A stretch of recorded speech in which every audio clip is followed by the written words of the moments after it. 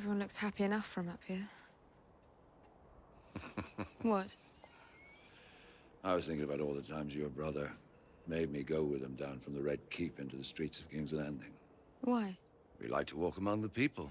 We liked to sing to them. He sang to them? Yes. Rhaegar would pick a spot on the Hook or the Street of Seeds, and then he'd sing. Just like all the other minstrels. And what did you do? I made sure no one killed him. And I collected the money.